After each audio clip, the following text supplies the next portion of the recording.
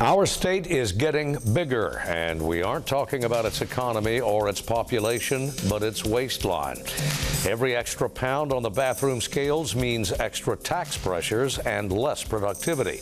We'll talk with a couple of public health pros. Also this week, how much will the thaw in the trade war warm Arkansas farmers? And what could new violence in the Middle East mean for the diesel that agriculture demands? Arkansas Week in a moment.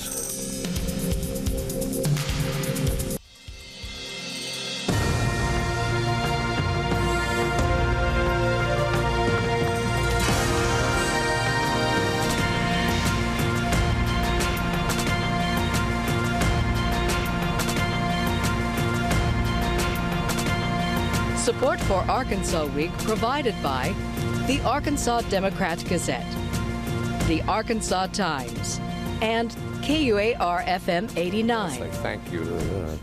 Hello again, everyone. Thanks very much for joining us. At the top of the program, a return to the fields, so to speak. A lessening, if only that, in trade tensions between the U.S. and China. What impact on agriculture, our multi-billion-dollar industry? And how big a threat does military conflict pose to the fuel that farmers need?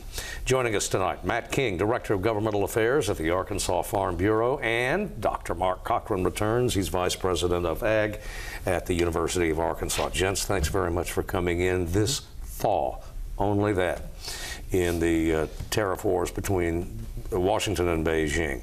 How big an impact? The tariffs have been huge for agriculture in this trade war that continues to linger on. We've seen soybean exports across the United States down more than 51% year over year. Sales are down to China there. That's resulted in about a 4 million ton shortfall year over year for soybeans, which has caused prices to be depressed. We've got more soybeans in storage right now than we've had in decades. It's just a horrible situation, depressing these prices and things for farmers. But the Chinese are at least buying again, not as much. The Chinese have started buying, but we've yet to see some of this realized in the marketplace just because of how much we have in stocks and things like that. And we've heard this story before. If you remember back in May, whenever there was an opportunity to go in and see this, the market's much more cautious than kind of in a wait and see. We had one of our farmers, we were talking the other day, and he talked about where we are right now. You're asking, what do you think about the trade war? How do you feel about this? He said, my faith is strong, but my patience is short. So they're hopeful for we will see some type of finale to this and get this market open back up, but they're very cautious, and this has had a long-term toll on them. Yeah, Dr. Cochran, doesn't really sound like that much of a thaw. Well, you know, I guess you can't be in agriculture if you don't have some degree of optimism off of it. So at least they're talking. I think both sides, there's kind of a split in terms of whether or not that there are some things that they could get in a partial agreement, including agriculture, or whether they need to hold out for a whole comprehensive agreement off of it. So agriculture is going to be part of the discussions that they've started today in Washington. We're in hopes that there will be some kind of an agreement because, as Matt has explained, soybean markets in particular have been of great concern to us. There's a lot of uncertainty out there as to how it's going to go forward. We need those international markets off of it, and we need China. If you look at the drop-off in the exports, that China was responsible for about 60% of our overall exports, we've been able to substitute about a third of that market by finding someplace else, but at a lower price. And these stocks that we have are equal to about 40% of an annual production, and we've got about 2/3 of our on-farm bins that are already full from beans from last year that we haven't been able to sell. So that downward pressure on our prices at a situation that we're not at a price that we can really cover our cost of production, and that's a real concern for us as we're going forward. Well, a concern of yours that you've expressed many times, and of course in the farm, whether it's Cross County, Lee, Phillips, wherever, is a potential permanent or long-lasting. So U.S. isn't the only, Arkansas isn't the only place that grows soybeans. Well, that's one of the big concerns. If you look at the partner partnerships and the investments that China is making in South America and announcements about partnering with Russia to increase alternative sources of our beans, that's a great concern for us. And if you go back, you know, old guys like us, Steve, that can remember Jimmy Carter and the Russian grain embargo to get the Russians out of Afghanistan, and the Russians would have to buy grain from us because they couldn't find it in another place. Well, that resulted in creating some great competitors of ours in Brazil and Argentina and South America off of it. So this is a long-term concern, and our farmers invested heavily over decades to develop that Chinese market. So Matt's comment about patience and perseverance here is I think right on the mark. Matt King. And one of the things to keep in mind with this also, we've not only got this trade war going on between the U.S. and China, but China has the Asian or African swine fever that's affected their hog industry, their pork industry over there.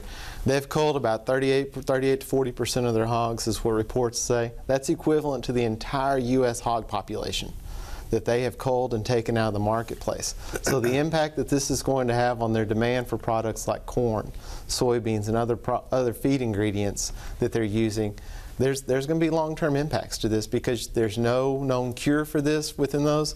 It's sanitation and things like that, and quite honestly, they just don't have some of those things in China to recover from this quickly. Well, at the same time, the dialogue, call it that, between U.S. and China is underway.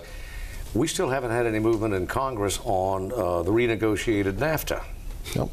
And we're talking about this hemisphere. Yes, and I mean, this is something it's wanted by farmers, industry, even labor unions have come out in support of this new USMCA, but we've not seen the movement that we would like to see on this, and it can be a huge thing just to stabilize and help our farmers and ranchers. And yeah, Mexico and Canada are just the ag community that has a stake in this hemisphere. Dr. Cochran. Yeah, Mexico and Canada are big markets as well as China off of it, so that's a very important agreement for us to get finalized off of it. So, you know, there's some expectation that they'll bring it to a vote, probably in combination with some budget bill, but making sure that they get that finalized both here and then in Canada is very, very important for us.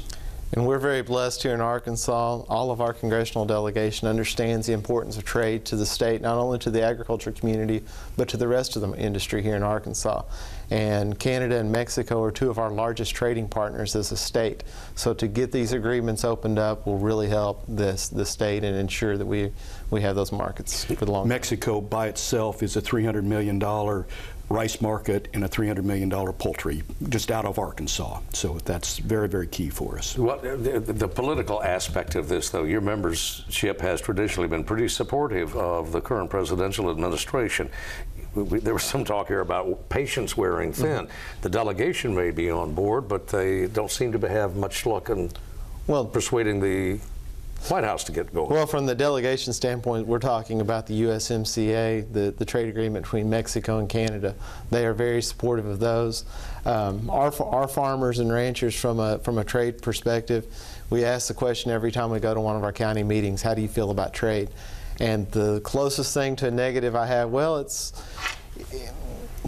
starting to hurt. But we still, but there's an important but there after that. We're still supportive because agriculture has taken it on the chin for years whenever it comes to China. We haven't been able to export rice to China. We haven't been able to export beef to China. We haven't been our poultry products have been blocked for a number of years. So to have access to this 1.3 billion consumers around the world in China is very important for Arkansas and our farmers. Well, very quickly going to Cuba, there was some warming there toward the end of the previous administration, and now it's chilled out again. That's a huge market, particularly for rice. For rice, for the rice market, Cuba would be huge. Poultry already exports about $500 million, I think, is what the last numbers were into there. They're able to go through Canada, get their financing and things like that. It's a much larger and smaller share of what their export market is, whereas rice, it would be such a huge market. The risk of non-payment there is too much for them to handle at this time. Now we have drone strikes against oil facilities in Saudi Arabia. What do our farmers care? Well, they burn a lot of diesel. Hundreds very of few, thousands, millions yes. of gallons of diesel. So how much, what's the concern level, Dr. Cochran, now? They're looking at prices, and then they're looking at what the reaction to the strike, to the attack is going to be, and what the reaction to the reaction is going to be. And so we're starting to see prices creep up a little bit. That is interpreted as a lack of confidence on how quickly the Saudis can bring that production back into play. But it's probably more dominated right now on uncertainty, but the stakes are pretty high. And that, Matt King, is what I keep hearing again and again from my ag sources. It's and manufacturing. It's the uncertainty. The uncertainty around this is you can't plan. You can't plan. You can't hedge. You can't go out and plan your risk, because if you go out and market at a higher price or hedge at a higher price and lock that in, you're going to hurt yourself and make yourself less competitive in the long term. We're very blessed here in the United States to have seen as much exploration. We've had the fracking here in Arkansas for natural gas. You've had that in other parts of the country to where we've become more energy independent. We're not as dependent on Saudi Arabia as we were a decade ago. Well, so our refining capacity plays into this too, does it not, Dr. Cochran? Yeah, I mean, we're now a net exporter, I believe, of petroleum products. And you know, there's another interest of agriculture into our fuels, and that's the renewables and the ethanol and the biodiesel and some of those products that have been a major component of our overall demand. So there's a lot of strings in the ball of twine. There is when you start looking at our fuel markets. Well, here's another related string to pull, and that's interest rates. Now, the Fed has just cut a quarter point, I think, this past week off interest rates. What is the filter down effect of that, gentlemen? Agriculture is very capital intensive industry, and so that's included in land and operating loans off of it. So lower interest rates are by and large good for agriculture on the finance side. Where it's also tied back into our trade, because interest rates in the United States relative to other countries has a big issue on the exchange rates. Dollars, and that's part of the comprehensive discussions with China is the currency manipulation and what's done on those exchange rates that make our products more expensive and their products cheaper off of it. So that's part of the uncertainty that we have here. Matt King.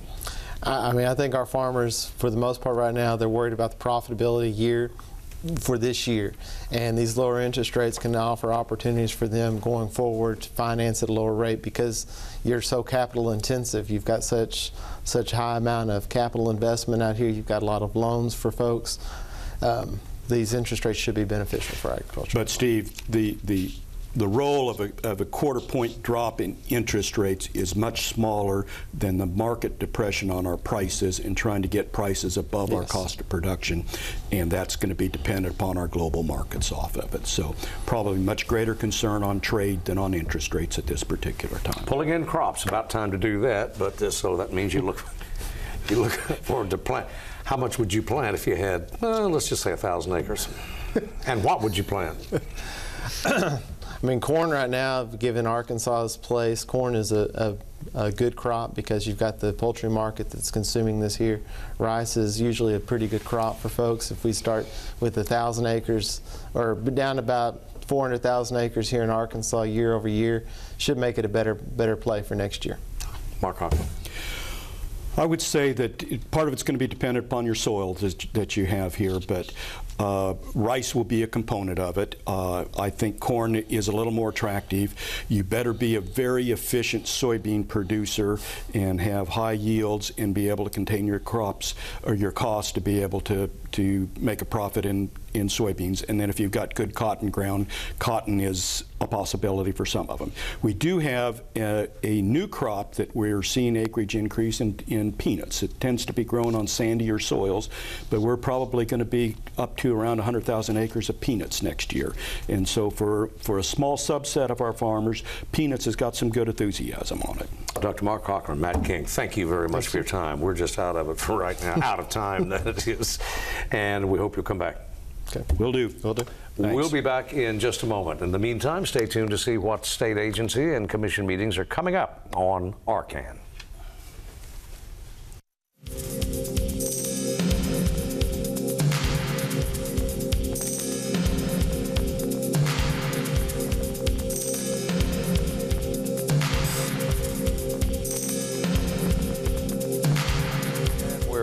The news Arkansas received a few days ago was not what it wanted to hear, but was not altogether surprising. Our weight, our collective weight, has gone up, not by a great deal, true, but even a fraction of a decimal point. Rise, that is, in the state's obesity rate translates to hundreds of thousands, even millions of dollars in additional expense to both private and public sectors.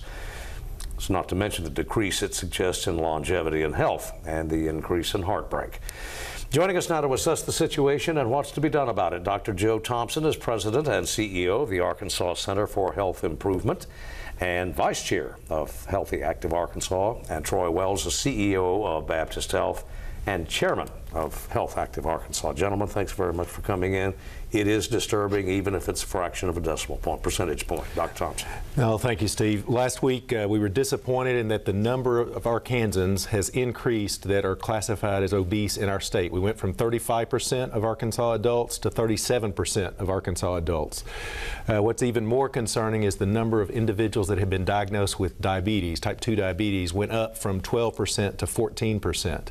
So I think we are seeing what those of us that have been pushing on the Healthy Active Arkansas initiative and obesity physical activity efforts for a while, we're seeing what is coming at us, and we are not yet turning the ship around to actually lead a healthier, more successful lifestyle. Troy Wells, as an executive at a health institution, you see the cost going up at every click of the scale. And this is personal on a lot of levels, both the time and energy that the institutions are putting into trying to solve the problem, and to see the numbers go the other way is quite disappointing. But from a health system perspective and from a large employer perspective, we see it through two different lenses. The patients that we treat in our hospitals and our clinics are increasingly sicker, and it's these comorbidities associated with chronic disease, primarily led by obesity, that makes delivering health care so much more complicated and so much more costly. And then on the other side of that, you mentioned in the intro the economic impact. And so for every dollar that we spend treating chronic disease that, again, primarily is rooted in obesity and diabetes, the loss of productivity in our state is calculated fourfold what the cost of treating the disease is. So it is an economic issue for Arkansas, and from a workforce perspective, I see it every day, and from a patient perspective, we see it. It is costing business in Arkansas. Correct. Obesity is costing the public treasury obesity in Arkansas, plus the related ailments, hypertension, cardiac. We've looked, actually, the state employees, public school employees do a health risk appraisal and report their height and their weight and their tobacco use. We calculated the body mass index from their height and weight and looked at what they cost. And basically, an obese or a physically inactive person costs about a third more than a regular, healthy and physically active person. The other thing in the report that is concerning is about 1/3 of Arkansans get no physical activity within the month. So this is really, both on the weight problem and on the physical activity problem, a coming epidemic for our state of diabetes, and then the downstream implications for heart disease, hypertension, even cancer associated with obesity now. Yeah, well, walk us through a case of an obesity that walks into one of your facilities. Sure. Okay, what? Jane Doe. Yeah. Well, so let's take a surgical. What are we looking at? Sure, let's take a surgical patient. So 20 years ago, anybody could walk in, and most hospital facilities were perfectly well equipped to deal with any person that came in the door. And today, the obesity epidemic has caused hospitals to have to step back and reconfigure everything from CT scanners and the size of a patient you can fit through one, operating tables that will hold the weight capacity. And then the thing that I see that really is disturbing and hard for us to deal with from a healthcare system perspective is the doctors. The amount of energy and effort it takes and exhaustion it takes for a surgeon to operate on a morbidly obese patient is dramatically different than if it were one of us. And so it puts an additional stress on healthcare providers. Those chronic diseases take something that would be normally a routine treatment and make it very, very complicated. So it does add cost, it adds time, it adds complexity to recovery. And so from a healthcare perspective, that's the impact that we see. Joe Thompson, I am 25 years old. I'm 25 pounds overweight, maybe 30, don't get much exercise. what am I looking at? Well, I think weight creeps up on you over time. So I think people should be cognizant, as they enter their young adulthood, middle age, to watch your weight. I mean, your calories that you take in, if you don't burn them off, your body is going to store them for the next ice age. I don't think we're going to have the next ice age, but your body is ready for that. So I really do think an individual ought to, on a regular basis, monitor their weight, and if they are slowly creeping up, start to modify different behaviors. If I don't modify, what am I looking at clinically, gentlemen? Well, obesity obesity stresses your body out. The more weight you have, the more your body is having not only to carry it around, but it's also stressing out your metabolic system, so that you actually end up being out of balance for a while. Metabolic syndrome is what clinically it becomes diagnosed at, and that's on the way to where your body cannot regulate its blood sugar, so that then your insulin runs out and you become a diabetic. Diabetes itself harms blood vessels, whether it's in your eyes to cause blindness, your heart to cause heart attacks, your kidneys to cause renal failure. That's the pathway. So I think this is really important for folks to recognize that when they start seeing that they're gaining weight, that's the point in time that they need to actually take action, not to wait till they have some of these downstream conditions. We seem to have lost ground by these statistics anyway in the last reporting period. Is what we're doing just not effective? People not paying attention? Have we not got their attention, or what? I always, we talk about the challenge and swimming upstream in our state and our community, and we got here over a couple of generations.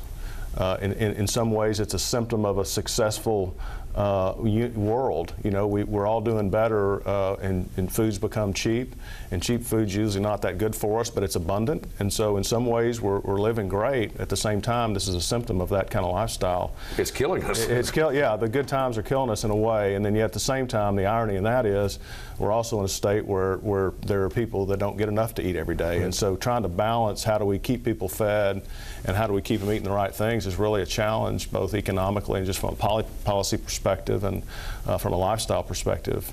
So lots of challenges. But the other thing, I guess, and we talk about this in Healthy Active Arkansas, is there's no one thing. Everybody looks for the silver bullet, and there's no one thing. It takes an environment that makes it easier for people to do better. It takes education, we talked about before the show, people understanding how to eat and what to eat, what not to eat. There's a huge gap in nutritional literacy in people, and so in its community and its physical infrastructure, and making exercise easy and making the physical environment a place where it's safe to go and be outside and do active things. It takes all that to escape our, a time when people ate what they could grow and it was good for you, and they worked all day and had physical activity, and we've gone past all that, and we need to learn to live in a different kind of world. There are some bright spots. I don't want this, the report is a negative report for Arkansans as a whole. But in our Healthy Active Arkansas effort, we've tripled the number of baby-friendly hospitals where moms are starting out breastfeeding as a primary source of food. We know that offers lifetime protection for obesity. The Morrilton school system, Champions for Health, made an intensive effort at Morrilton Intermediate School by putting in a water bottle filling station, having garden towers in their science class, every month having a different physical activity challenge with the students, engaging with the teachers, reaching out to the parents. They actually showed a reduction in overweight and obese children within 9 months in the Morrilton Intermediate School. But they did everything. It was a full court press to change the environment, to change the food, to have kids move to water as opposed to sugar-sweetened beverages. Getting into the home with the parents. It's going to take that full court press in our communities to make the healthy choice be the easy choice. What is holding back the full court press? Why can't what was done in Morrilton be magically? Well, I think that the interesting thing about the Morrilton case is that I think Joe's group has actually done some studies to say, yes, this made a statistically significant impact. It worked. Up until now, I think single and even double interventions have not demonstrated the kind of results that we want. So identifying what really does make an impact, we find that out. Now we need to put the resources behind it, bring people to the table, whether it's institutions, business community, to now say this works, let's do more of it. In that space, the Delta Dental Foundation has funded 70 schools to put new water bottle filling stations, the things you see at the airport and so forth, right, to get students off of the sugar-sweetened beverages. If I could wave my wand and do one thing, it would have people cease to drink empty calories in sugar-sweetened beverages. And yes, sweet tea is a sugar-sweetened beverage, but those are empty calories that do you no good, but just add to your caloric intake, which means you got to burn it off or you're going to store it. All right. Final words on this subject. It's a community issue. It's a state issue. It's a family issue. You really have to think about it in all those different ways and figure out, again, I think what works, how we can start to make a bigger impact. A lot of hard work's going on, and it's frustrating at times, but I think what we've learned is you've got to think about it comprehensively, holistically, and it's not something the healthcare system can fix. It's not something the schools can fix alone. It's not something that it takes everybody in a community to make it work. Is there, with seconds remaining, is this the time for government to take a more proactive level or approach? Our General Assembly has done some things. They've required recess in elementary schools now across all the state, which it's not rocket science, but that's getting kids up and active. I think we're making steps, but I really do think, I agree with Troy, this is going to be a community-wide effort. Employers, healthcare providers, schools, parents, churches, we need to recognize that we are taking care of our body in a way that reflects our morals. Gentlemen, thanks very much for coming in. Thank you. Very important subject, and we hope you'll come back. Thank you. Look forward to it. That's our broadcast for this week. Thank you very much for joining us. And we'll see you next week.